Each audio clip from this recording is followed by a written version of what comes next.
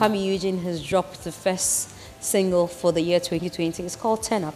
It says we should turn up already. So make we turn up. That's one of the parts that I like. So make we turn up and turn up.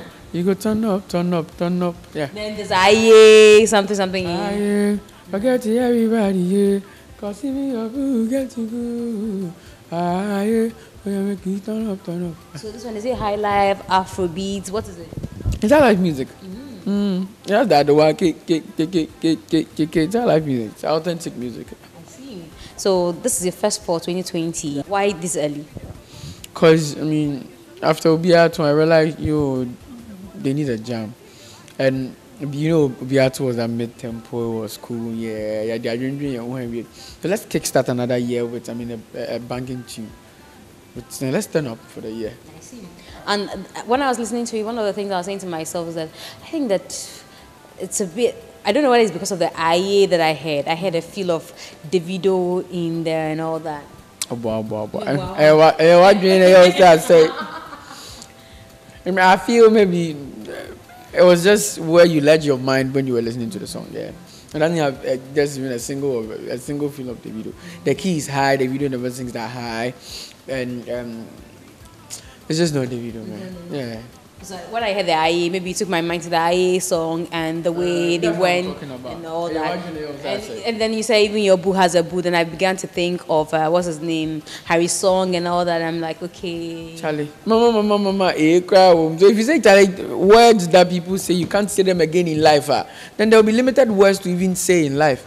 Because whatever you say in what you put out there on TV has been said before. There was an Anajua window before Miss G came, what I said. But there will be some line now, what can be. She can't come and hold you responsible for saying something that God created for all of us. This is a word. This is music, copyright and all that. This is not even about copyright. He's done music and I've done music. It happens to be that what can word be, I'll be, I can, or dog cry now, it can be. That you look back, so be our can or dog be or charging, and besides, it's language. You can't limit somebody, as to what extent he should speak a particular language like. I see. A lot of people also think that your song came a day after your ex-label mate released her song, just to push that attention that she's got away.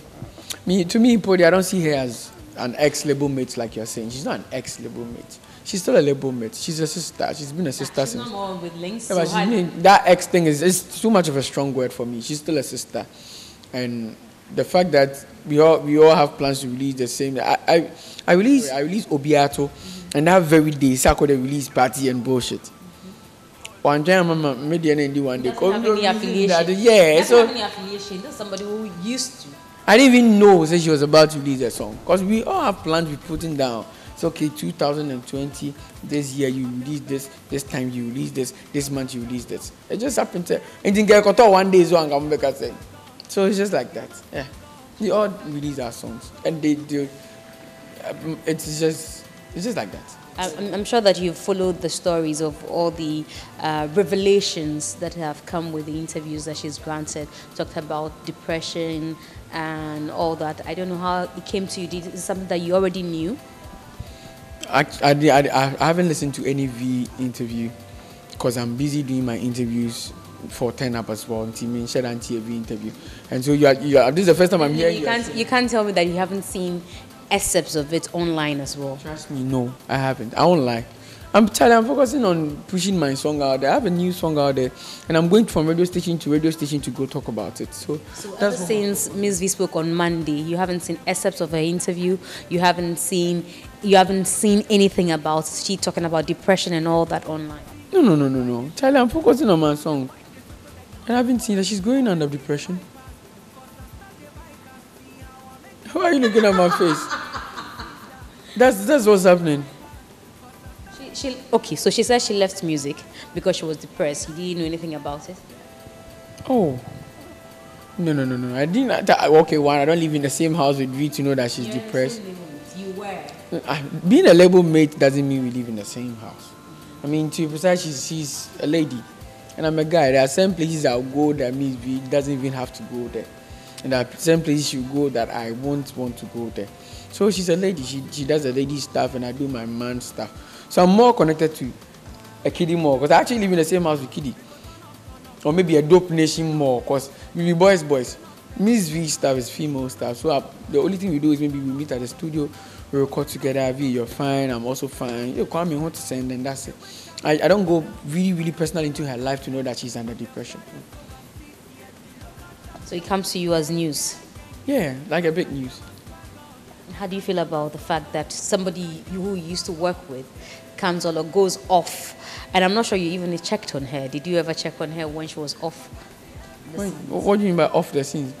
When was the last time? Seen her? It's not like she's off. Like she's off. Yeah, definitely not that off. Like she was off music. Like you people didn't used to see Miss V because I mean you're not in the same label together. She been off music before she parted with my label. I used to see her at the spa because we live in the same area. She lives in, I think, Tantra, and I used to live at Achimota, so it's quite close. We meet at certain places and all that, and we vibe. And from there, and she moved to the US, so I happen not to see her anymore. Then she came with this new song. So, I mean, we've never had contact that much since she left the label. You made time to listen to the new song? Yeah, of course, I like it. I like the reggae vibe. And the fact that, I mean, I loved with Miss V for dancehall music and that natural girl, and I that's what I saw. I like it. She's in a new management and they have a plan they are heading towards. And me, I love it. I like the song. So I just urge people to go check it out. Miss V Sharif, go check it out. I see. So what happens to all the songs that you have with her when you're called to perform? Will you still perform those ones because she's not on your label anymore? No, they're not my songs. I'll go and perform my songs. Rewind is not my song. It's hers. I can't go and perform it. And besides, right now, God being so good, I have enough songs to perform. I have to go back and perform the old song that I did with V. I don't do that when I was with V. I used to perform Rewind and those songs that I recorded with V because I have a dream feel confusion which me and Angela never carried us to perform. Even when V was with us, how much more now that she's not with us, nothing make up performing the old songs. I have a feeling that you're just indifferent about anything that happens to her. You can't even bother. No. I care about V a lot. I actually care about V a lot. If I don't care about V, like I won't be the same person who wrote that view. I won't be the same person who helped to write Come and See My Mother and help to produce the beat. I produced that Come and See My Mother beat like 3 a.m. We are for like sleep. I was producing Come and See My Mother for Miss V. What I said. So I love V that much. Yeah. So I mean, I think about her well-being. You think that she's not shown much gratitude to you before? I don't think there is some gratitude she have to show. She just have to be herself. And I mean, we are living our lives. And if this is the decision she wants to make, she has to make it. And besides, I don't think she owes me to come and show some gratitude to me. She doesn't owe me.